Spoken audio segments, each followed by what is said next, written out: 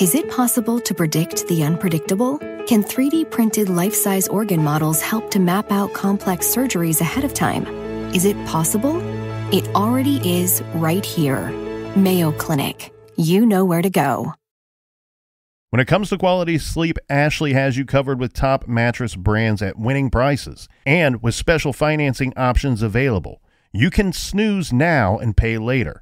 Plus, your mattress purchase helps give the gift of better sleep to children in need and U.S. Special Operations Forces. Visit your local Ashley store or shop online today and make every snooze count. Financing is subject to credit approval. See store or ashley.com for details.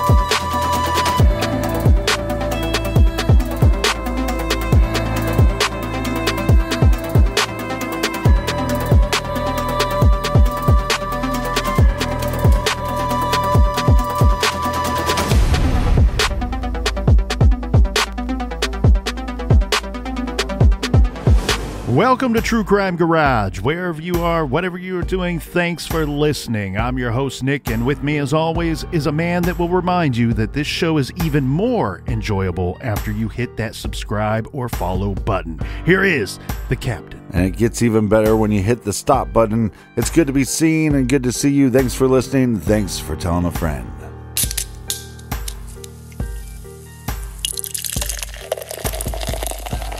This week, we are very excited to be featuring Big Sky Daddy by the wonderful folks over at Holy Trinity Brewing Company in beautiful Columbus, Ohio. There's a new IPA in town with a new style that is all its own. For this IPA is not West Coast or hazy, no. Check out Big Sky Daddy. It's a cold IPA that stars 6 amazing hop varieties. You are going to love it. ABV 7.5% garage grade, 4.5 bottle caps out of 5. And here's a cheers to our good friends that helped us out with this week's shows. First up, a big shout out to Melody in Riverside, California. And a big shout out to Awesome Amanda in Columbia, Kentucky. Next, here's a cheers to Megan in Greenville, South Carolina. And last but certainly not least, we are sending a big Ron Swanson please and thank you to Victoria and Denver, Colorado. Thanks to everyone for helping us out with this week's beer fund. If you want to help us out with next week's show, go to truecrimegarage.com and click on the donate button. Yeah, BWRUN, beer run, get you some. Make sure you go to our website, truecrimegarage.com, and sign up on our mailing list. And if you got some time, leave us a 5-star review on iTunes. And Colonel, that's enough of the business. All right, everybody gather around, grab a chair, grab a beer. Let's talk some true crime.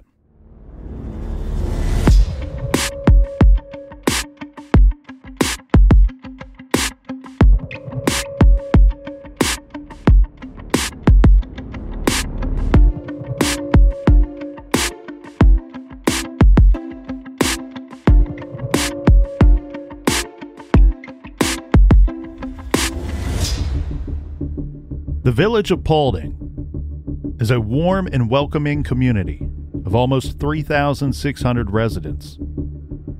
It is also the county seat of Paulding County, Ohio.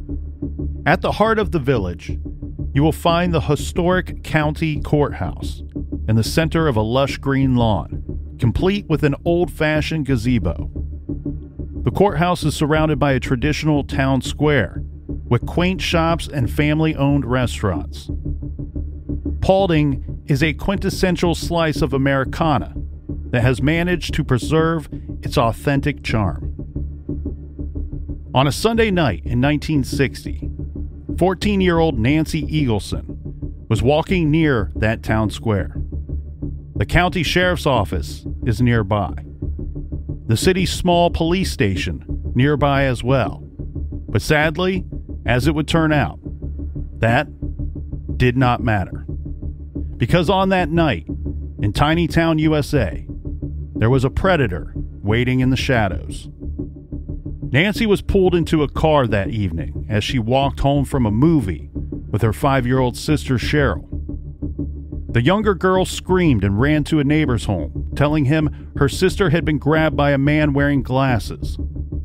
About 7 hours after the abduction, 2 raccoon hunters found Nancy's body in a wooded area near Paulding.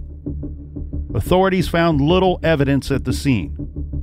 They were left with little else other than the words of a 5-year-old.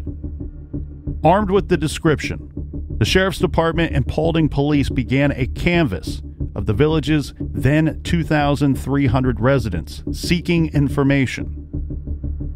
Paulding County Sheriff John Keeler said the only apparent motive was a sexual attack. Early in the investigation, he said he had uncovered several clues. Keeler said they were compiling a list of possible suspects. Those persons will be interviewed. And at the start of the investigation, he said the suspect list was composed mostly of names of persons convicted of other crimes in the sparsely populated Paulding area. The murder was the first in the village of Paulding in 6 years.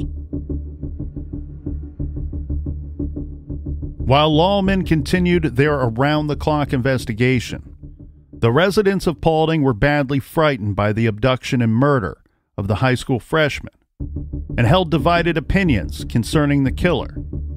Some persons believed the crime was committed by a local man, while others wondered if the crime was committed by a crazed man traveling through the area. Nancy Eagleson was born and raised in Paulding. Services were held in the First Church of Christ, where she regularly attended. The murder case is now 62 years old, and it remains unsolved for now. Today, the sheriff of Paulding County is Jason Landers, and he told me this is the most emotional and heartbreaking case in our county's history. This is True Crime Garage.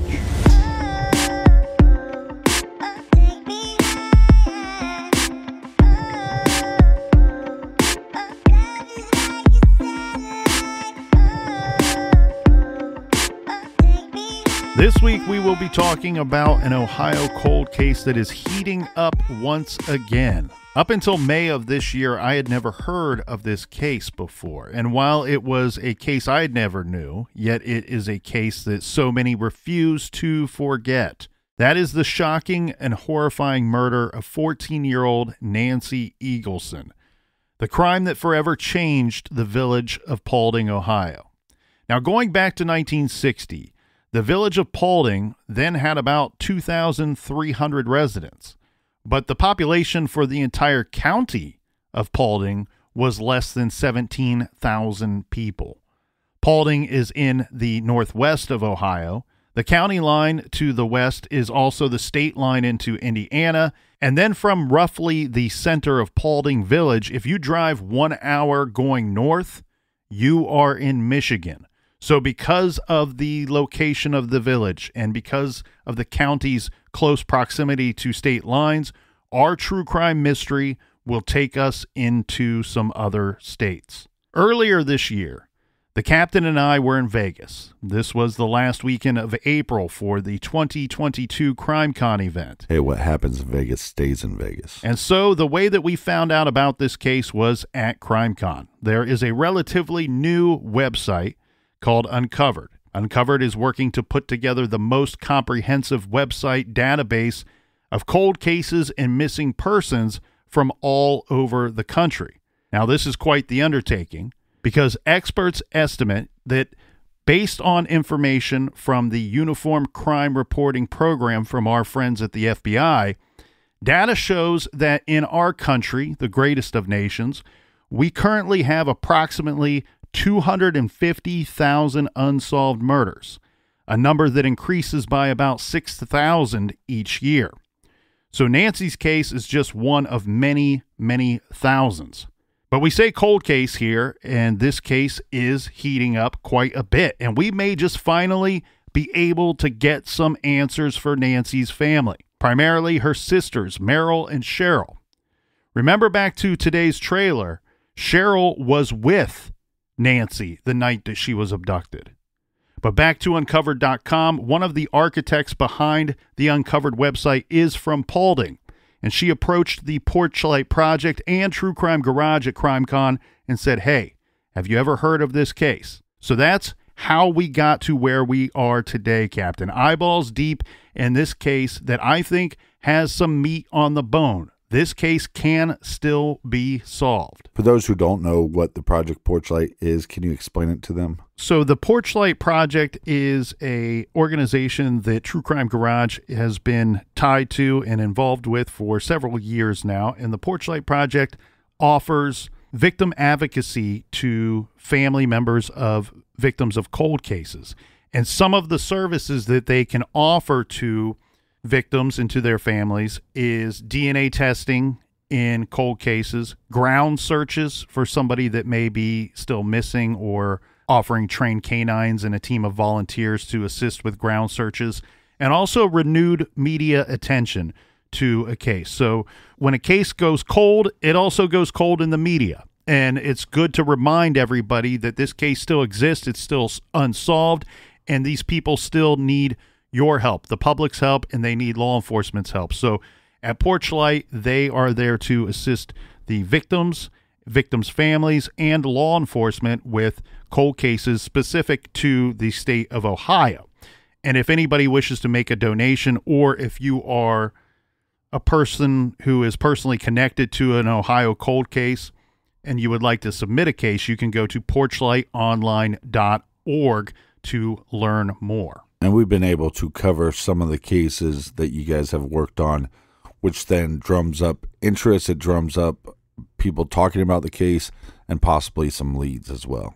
So let's dive into this case. Let's dive into the timeline of Nancy Eagleson. Nancy Eagleson was kidnapped and murdered in rural Paulding Village, Ohio in 1960. Her 5-year-old sister Cheryl was the only witness to this now 62-year-old cold case.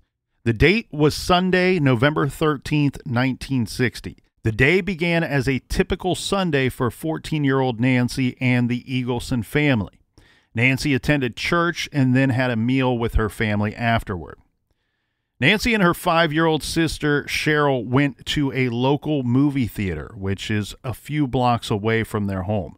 So all of the general reporting, Captain, on this case says just blocks away, which is absolutely true, but to give a little more perspective, it's approximately a half of a mile from the Eagleson home to the theater. And according to my little map app, it is about a 10 to 12 minute walk, but probably a little slower with a 5-year-old walking with you. Nancy and Cheryl were there to see a double feature at the theater. So they are there at the theater for a considerable amount of time. But shortly after the movies, the two had just left the double feature. Nancy and Cheryl decided to get sodas from a local restaurant before they started their walk home. At the local restaurant, the girls talked to some friends and some other people from Paulding. Now it's about 7 p.m., and it's starting to get dark. And this is when they began their walk from the restaurant. Nearby is Paulding Bowling Alley. Nancy and Cheryl's father, Donald Eagleson, was working at the bowling alley that night. Now, from my understanding, Captain, this is more of a second job, and Donald works for a more traditional 9-to-5 type job elsewhere during the week. Right. So the girls stopped by to talk to their dad. Now, even though they don't have very far to walk, Nancy thought that they would stop by. This is because Nancy was wearing new shoes with a heel, and as the story goes, they stopped by their father's work to see if he would drive them home. There's a couple of problems. You know, this story's a little more complicated than just, oh, my feet might be hurting from these new shoes. Would you drive us home? Donald is still working at the time. Right. He's still on the clock, so he's not able to give them a ride home from the bowling alley. But part of the story that gets lost along the way is not that Dad told him no. It was more of a situation of, yeah, if you could just wait 40 minutes or 30 minutes until the end of my shift, I'll drive you guys home with me. I'm leaving anyway. The girls didn't want to wait. They're little kids. Kids hate waiting. So they didn't want to wait, and so they turned down the ride. They don't want to wait. So from the bowling alley out into the dark and down the road they go. Again, we have Nancy. She's 14. We have Cheryl. She's 5. They're leaving the bowling alley. They're going to head east on East Jackson Street. They're going to go past the old iron bridge. This is really a pretty quick walk from the center of town.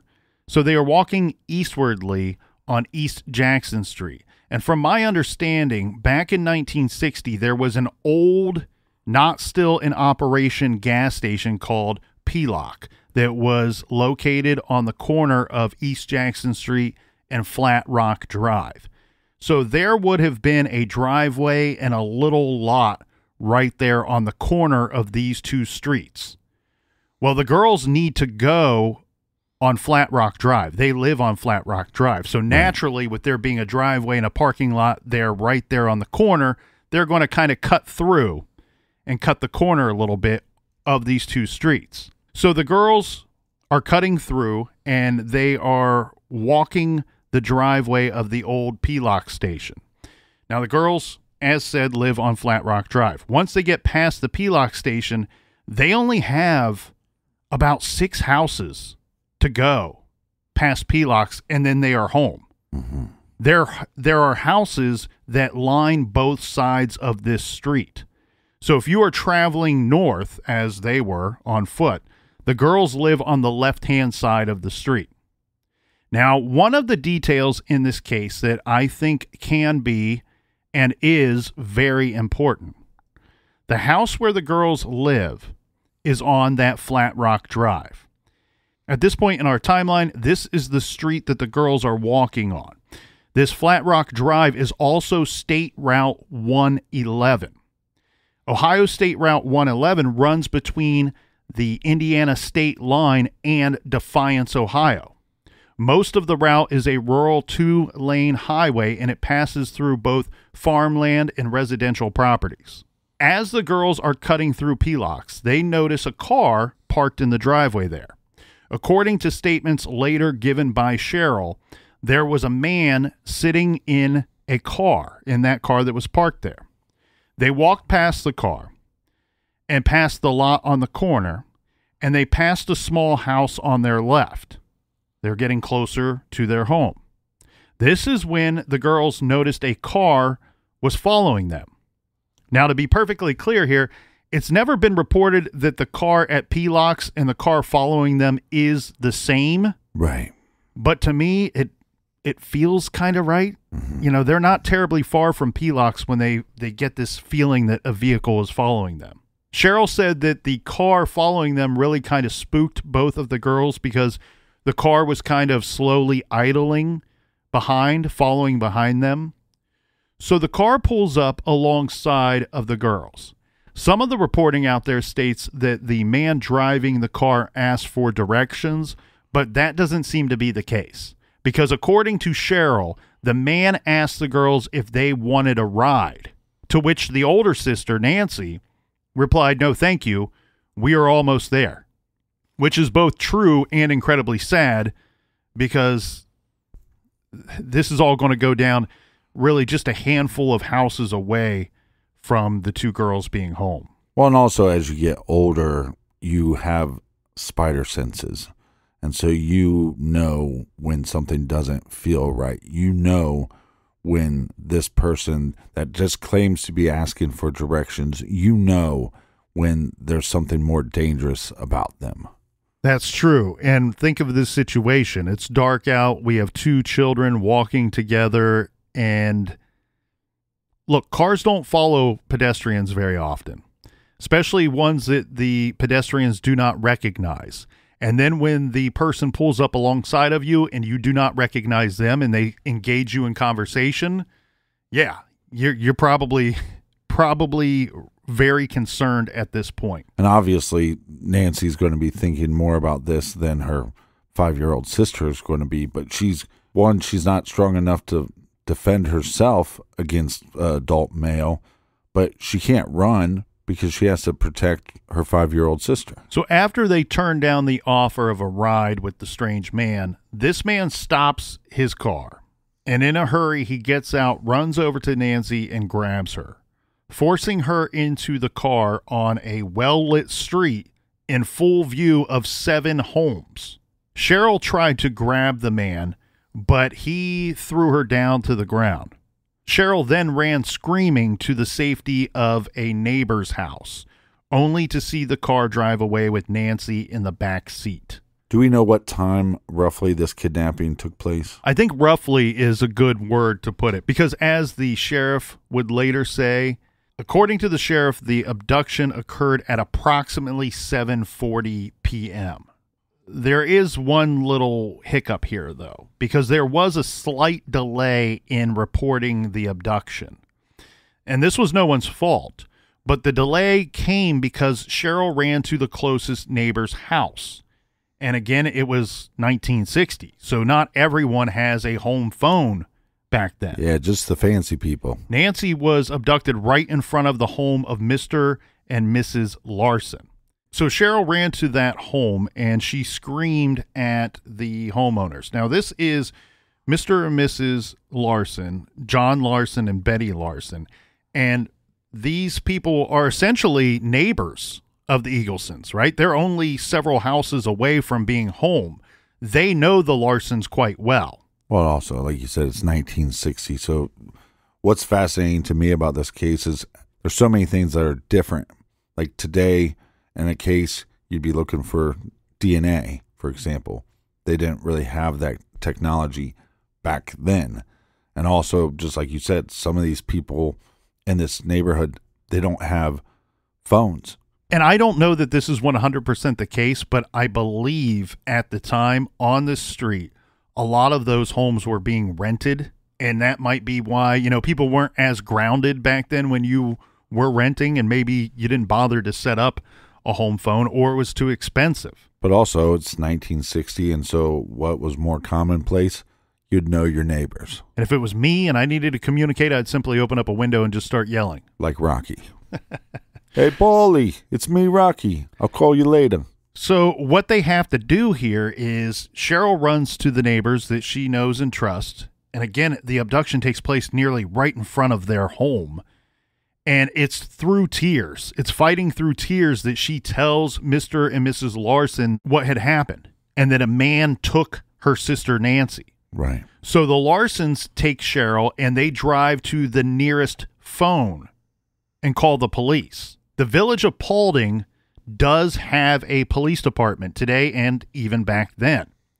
But there was maybe like 3 guys that worked there. Mm-hmm. And as we have seen in some of the cases, some of these older cases, it's probably just 2 dumb guys in a garage with funny outfits that we've covered here in the garage. Sometimes on a Sunday night, they will take emergency calls, but might not have anyone actively working or patrolling because it's sleepy town America. Nothing's really going on. There's no need for the law at those hours until there's an emergency. But also at the same time, and this is what's weird to me, if this were to have been a local person, the suspect, there's not a great law enforcement presence in this county because there's very few people that live in the entire county at the time. But out of all the places in the county, this seems like a very risky or more risky place to commit such a crime if you planned it out, because you have the Village of Paulding Police Department. You also have the County of Paulding Sheriff's Department that is housed right there in the little village. So at the same time, you got the police department and the sheriff's department is in Paulding as well in 1960. They have the Sheriff John Keeler, and he's got, I believe, 2 or 3 deputies of his own. So that is 3 or 4 at the sheriff's department for the entire county. I'm not sure which of the 2 agencies was called, but both sprung into action as soon as the call went out.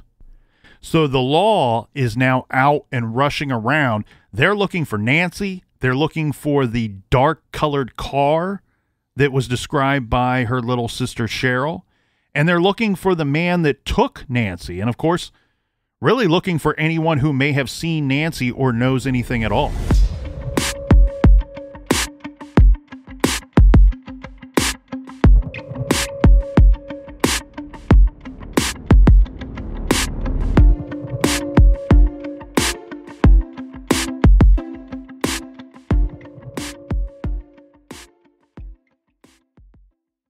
This show is sponsored by BetterHelp. Do you look forward to the holidays? Maybe you struggle with seasonal blues. This time of year can be a lot, and it's natural to feel some sadness or even anxiety about it. But adding something new and positive to your life can counteract some of those feelings. Therapy can be a bright spot, something to look forward to make you feel grounded, and to give you the tools to manage everything going on. If you're thinking of starting therapy, give BetterHelp a try. It's entirely online, designed to be convenient, flexible, and suited to your schedule. Just fill out a brief questionnaire to get matched with a licensed therapist and switch therapists at any time for no additional charge. Find your bright spot this season with BetterHelp.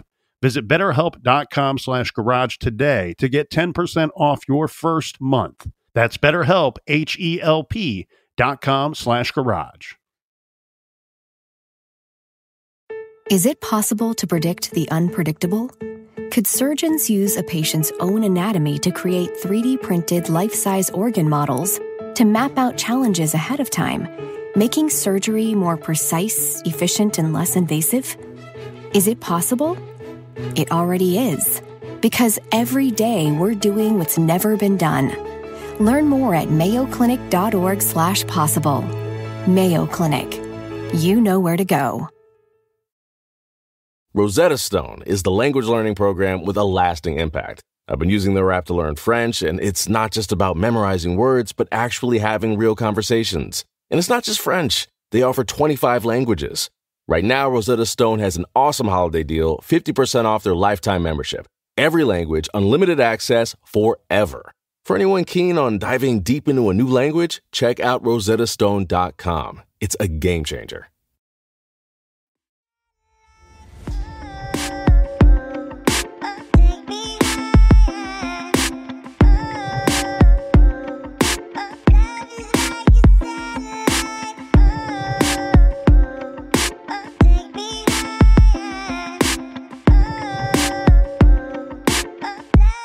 Welcome back. Cheers, everybody.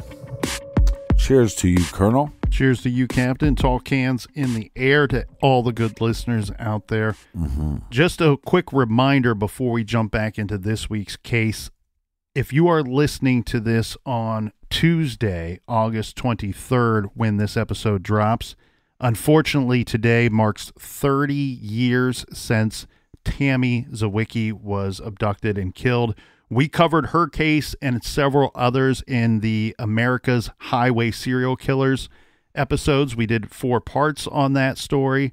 That is episodes 590 through 593, released in June of this year. If you haven't listened to those yet, give it a listen, please. We're now at 30 years on Tammy Zawicki's cold case. So 14-year-old Nancy was walking with her sister, 5-year-old Cheryl. They get almost back to their house. They were followed by a car. This person asks for directions and then jumps out of the car, kidnaps Nancy. Cheryl runs to a neighbor's house. They then make a call to law enforcement. Law enforcement is now out looking for this kidnapper. Yeah, and this is one of those cases where, you know, we find these little tidbits of sad information in some of these cases that we cover. And Nancy's case is just really full of them, unfortunately, because think about this situation. And now all of the cases that we cover are unfortunate. They're all sad. They're all heartbreaking cases, just like Tammy Zawicki's that we just mentioned coming back from the break.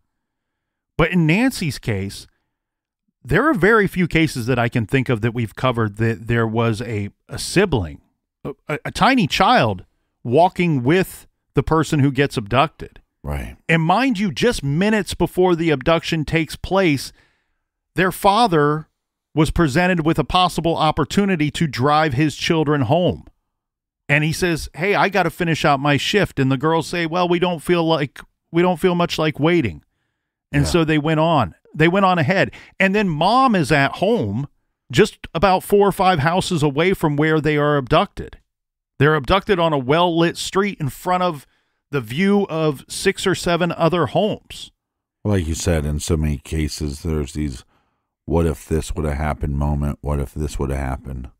And those people sometimes get trapped in those what ifs for the rest of their lives. And can you imagine the heartache and the guilt felt by Nancy's family, but especially her little sister Cheryl, who was there that night when it went down, and what we will later see, and we'll continue to go through the timeline here, Captain.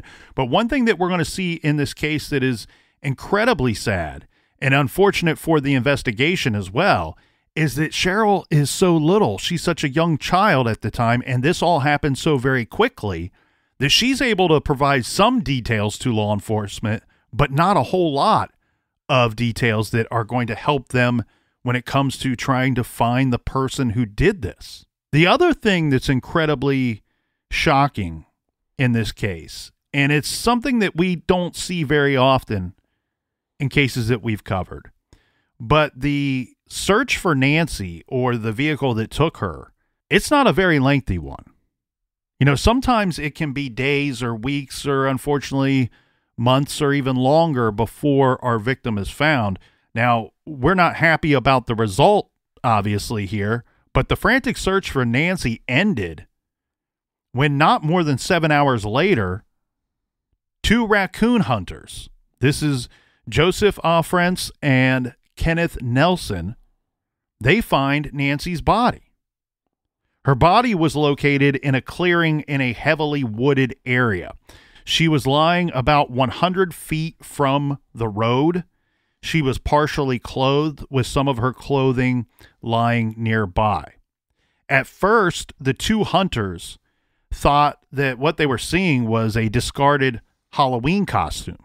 Keep in mind, this is early November, so Halloween costume makes a little bit of sense. Right. They get closer, and it is not anything that anybody would want to find. It's not a mannequin. The road that we are talking about, and this goes back to something that I think might be key here in this case, especially when we get to the suspect portion of it. This was Paulding County Road 176. So I'm going to have to try to explain this visual to all of the listeners out there, Captain, and you know how great I am at doing this. Yeah.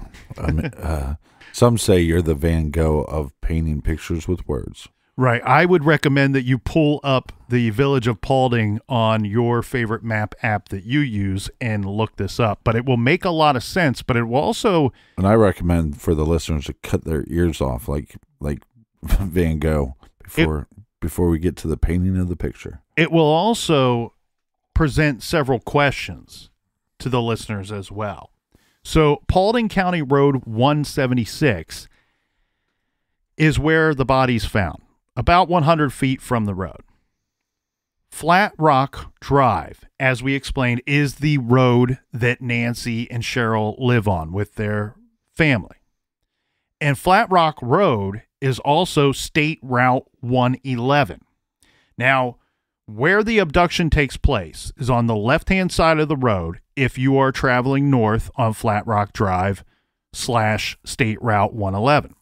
The suspect's car, after putting Nancy into the back seat, then drives and continues north on Flat Rock Road. It's pretty much a straight shot after you go around one curve there, but once you get going, you're going to come to a stop sign. And I don't know if there was even a stop sign back then. There is one there now. And once you get to that stop sign, you make a left to continue on State Route 111. If you don't make a left at that stop sign, you just go straight, and that road becomes Paulding County Road 176. So while the road has a different name, when you look at it on a map, it essentially looks like the same road. Right. Nancy's basically abducted, thrown into this car. The driver speeds off, but he never really goes anywhere, as far as we know. Right? We have 7 hours that expire between the time of the abduction, roughly 7 hours, between the time of the abduction and when her body is found.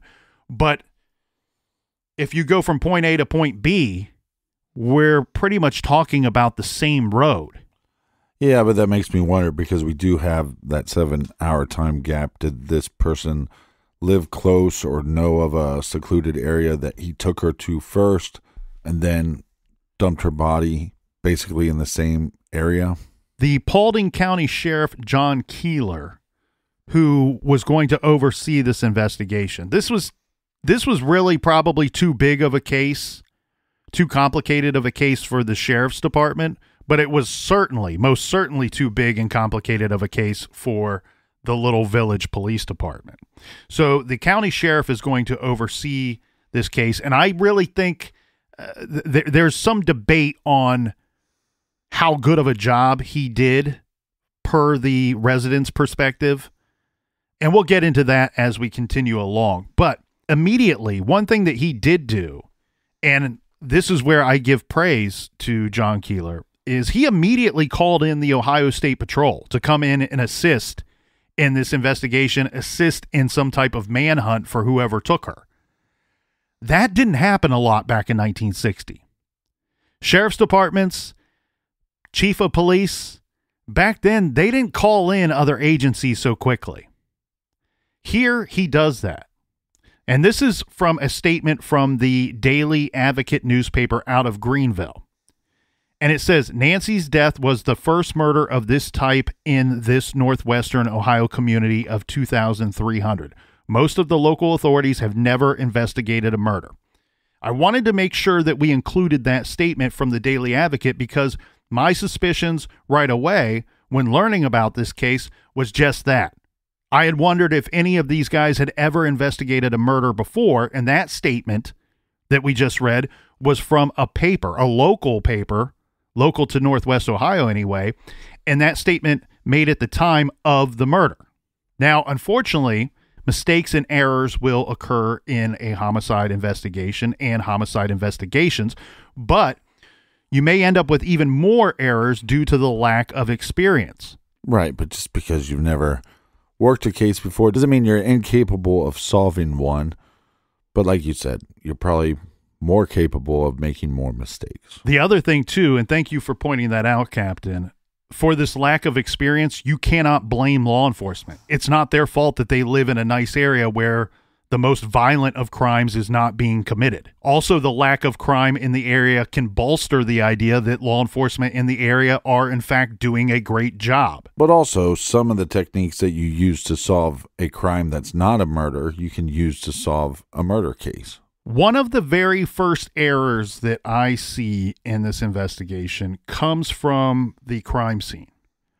Our longtime listeners know that when we are talking about an abduction murder case, we are talking about multiple crime scenes. First, in this situation, we have the scene of the abduction, almost right in front of the Larsons' home. Second, we have the perpetrator's vehicle. This is one of the tools used by the killer to take Nancy away and take her to the next location, which likely is our third and final crime scene. This is the location where Nancy's body was found. And we will circle back around and talk about the possibility of a fourth crime scene. But before we do, because we are talking about mistakes made in the investigation, the first one I see is they should have had some tire tracks.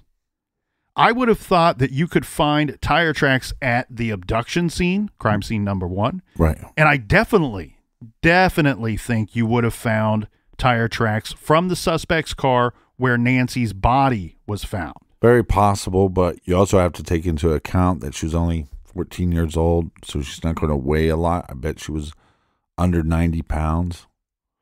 So you can carry the victim pretty easily. But yeah, tire tracks, maybe even footprints. And that's the thing, Captain. You're exactly right. Nancy Eagleson was listed at 85 pounds approximately at the time of her death. So yes, it wouldn't have been terribly difficult to carry her the 100 feet from the roadside and place the body there. There's also a chance that she was alive before getting to where she's eventually found. The thing, though, that makes it difficult for me to look at this situation and go, man, we missed out on something potentially big here for our investigation is, let's go back to crime scene number 1, where the abduction took place. It is possible, and based off of the recollection of the 5-year-old, Cheryl, our witness, it's not clear if the driver and their vehicle stopped off of the road or not. They may have still completely been on the road or been on gravel. There's seeing the location as it is today.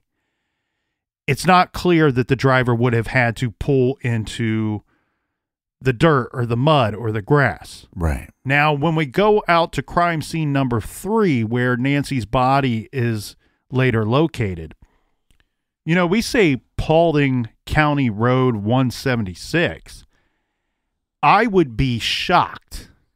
You know, I'm a betting man, Captain. I would wager a $50 bill right now that road was probably not a paved road back in 1960. Big spin. It was probably gravel, would be my guess. Probably. And 100 feet from the road, it would make sense to me if the killer and the abductor took her immediately from point A to point B, from abduction scene to where she was eventually found. Right. I think that the killer would have had to pull off of the road.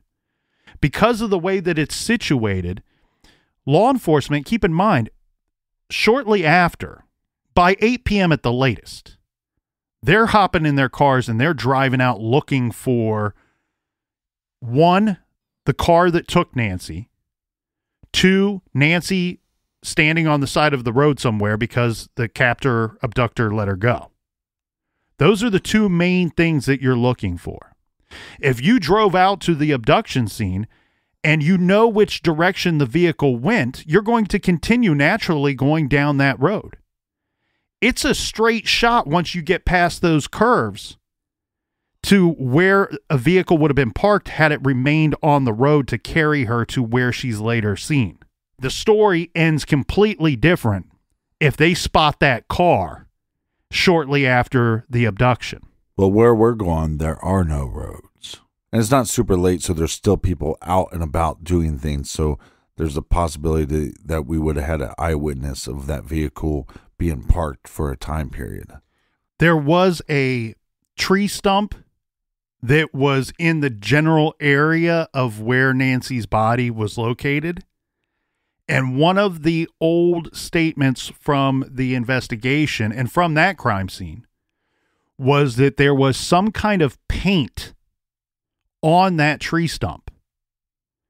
Now, nobody can say for certain, but there's a thought that in the dark that the abductor did not see that tree stump and may have brushed up against it with the car, leaving a paint mark on the tree stump, or even ran over that tree stump. Well, and that'd be a great piece of evidence to test. Right, exactly. And the thing is, we've discussed this 100 times here in the garage. Maybe 1 billion.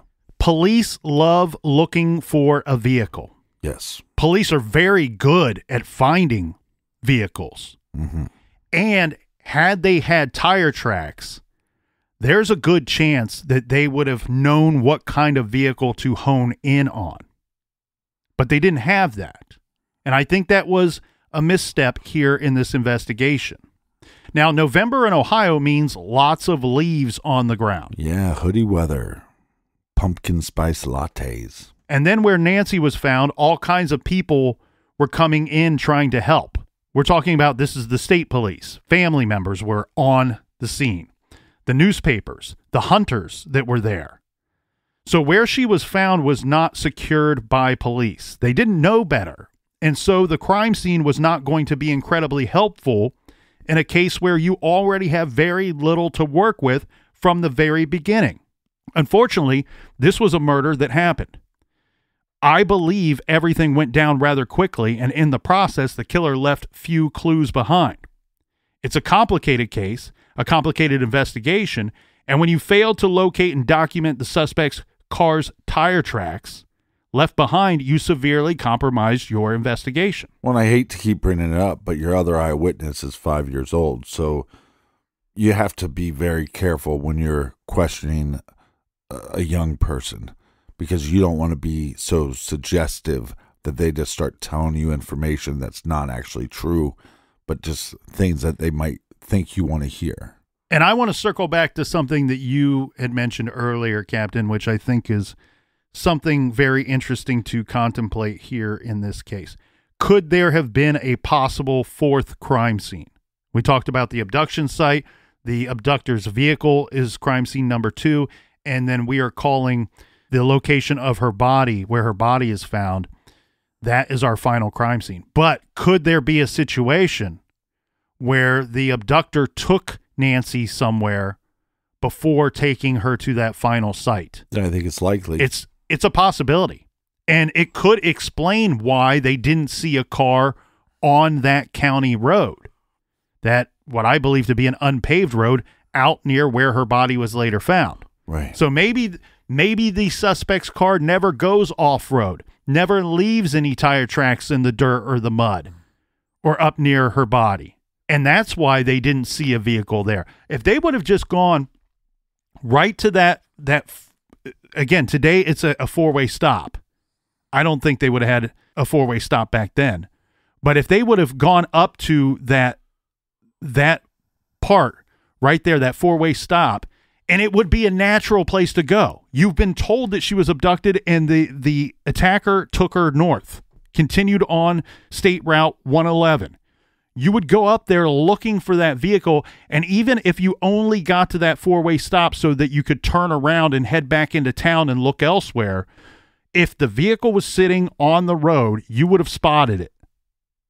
So there's a reason why they didn't spot that vehicle when they were out looking for Nancy. Either A, it wasn't there, and there is, in fact, the fourth crime scene. Right. Or B, he took the car and went off the road with it, so it would not be seen from that four-way stop. Yeah, and just imagine what the neighbors are going through. Imagine what her father is going through. I mean, you want to find this individual, rip their throat out. You want to kill this individual. They just took your child from you. The other thing that's very complicated when we try to review this case here, Nancy Eagleson's case, is I do not have a great understanding of if she was killed in a vehicle, killed elsewhere, or killed where she was found. There's some debate about that. There are people out there that have followed this case from Jump Street that insist that she was probably killed, shot and killed in a vehicle. There are other people that believe she was killed near where she was found.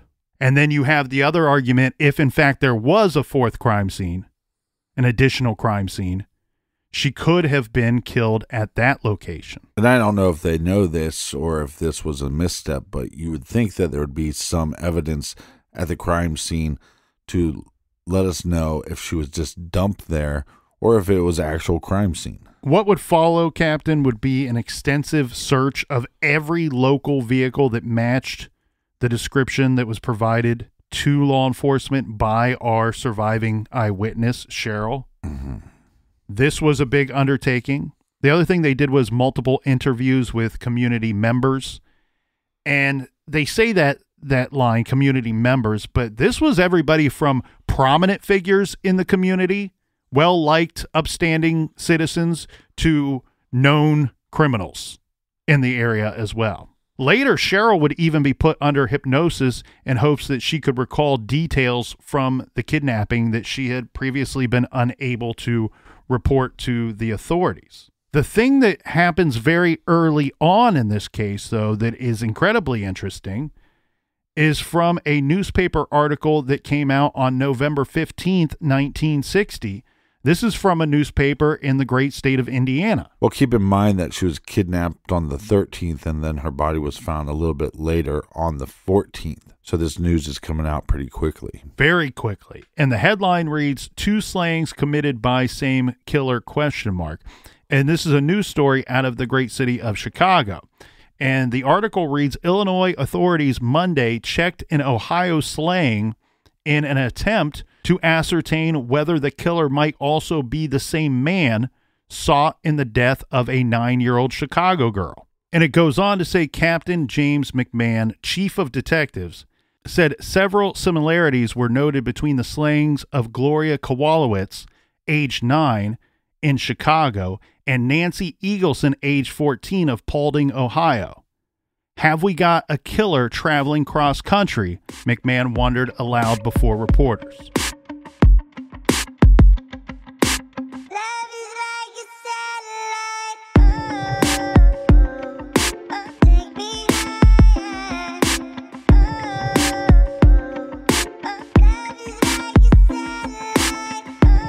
Thank you so much for joining us here in the garage. Make sure you come back tomorrow. We got so much more to get to in this case. And until then, be good, be kind, and don't live.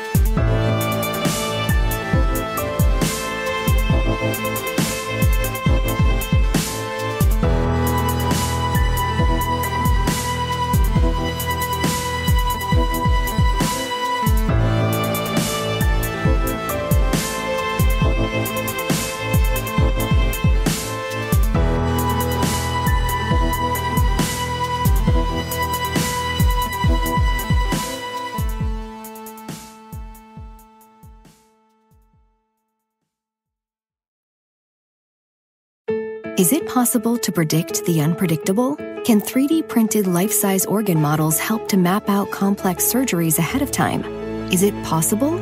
It already is right here. Mayo Clinic. You know where to go.